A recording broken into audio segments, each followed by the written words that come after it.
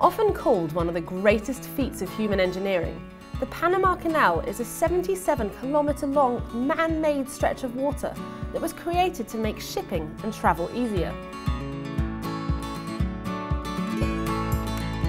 Before, to get from one ocean to the other, ships had to sail all the way around Cape Horn, an extra 8,000 nautical miles.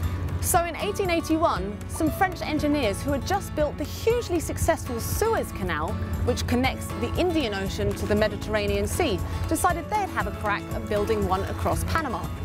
Now, the tricky thing about crossing land masses with boats is that boats are kind of stuck to the body of water that they're floating on, and water always tries to flow down towards sea level. Now, the Suez Canal engineers solved that problem by simply digging a channel through the land at sea level, allowing seawater to flow freely through it.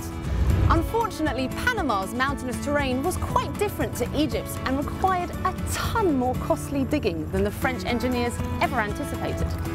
Also, their design would have run into even more problems because, as it turns out, the Pacific Ocean sea level is 20 centimetres higher than that on the Atlantic, which would have created hella tricky currents going through the canal. And if that wasn't bad enough for the French engineers, tropical diseases like yellow fever spread through their workforce because, well, they didn't have the vaccines for them yet. And in the end, they had to abandon the project at an enormous cost.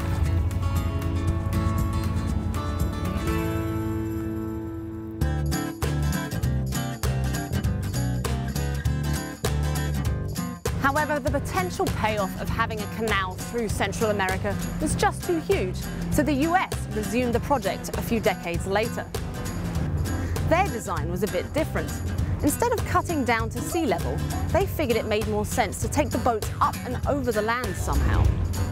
To do this, they built a dam across the Chagres River to create a huge man-made lake that would cover a large part of the land and make up most of the waterway that the ships could travel across.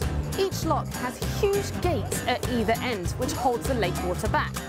After a ship enters, water is allowed in until the levels on each side of the gate are equal height, which lifts the ship up in the process. Then the gates can open and the ship moves on to the next step. The largest of the gates are almost 8 meters high and over 2 meters thick. And it's very important that they're strong because if they failed, well, it would create a catastrophic flood of water downstream. And well, no one wants that. Look at the size of this boat. This is what's called a Panamax, pretty much the largest boat that can fit through the canal. And well, it's enormous. So what's just happened is it was in the first lock, the water drained out of that one, filled up the other one until they were equal, then the gates opened, and now the boat is moving through. And then it carries on through the next gate, and then it's back out to the sea. Since it opened just over 100 years ago, the Panama Canal has become one of the busiest waterways in the world, with over 14,000 ships passing through it each year.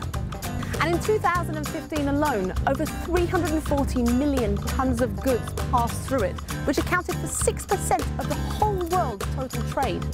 And it certainly makes the country of Panama very happy, as it brings in around $2 billion a year in revenue for their treasury.